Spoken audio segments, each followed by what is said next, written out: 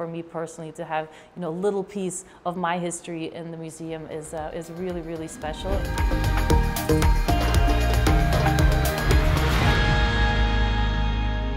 Behind me you see the iconic outfit I wore in the 2010 US Open final. This outfit came about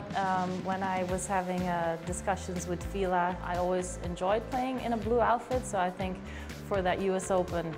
it was nice to kind of be in the hardcore blue color with the brighter blue. To me, to play at the US Open and to be able to get the chance to play the night matches on Arthur Ashe Stadium and are some of the greatest memories that I have that really helped me to feel comfortable out there and to just really focus on one point at a time and being focused on my strategy. It's really nice to see that outfit